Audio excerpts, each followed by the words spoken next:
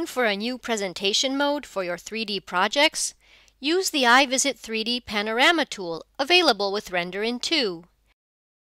Set up the panorama by creating scenes in your Sketchup model.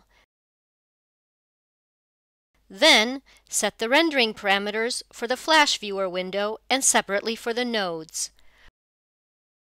When launching the calculation, choose the panorama output format. Render in will calculate the scenes and make them part of a multi-node panorama. As soon as the calculation is finished, you can start the navigation from node to node thanks to the automatically generated Flash player. Want to show an iVisit3D panorama on an iPhone or iPad?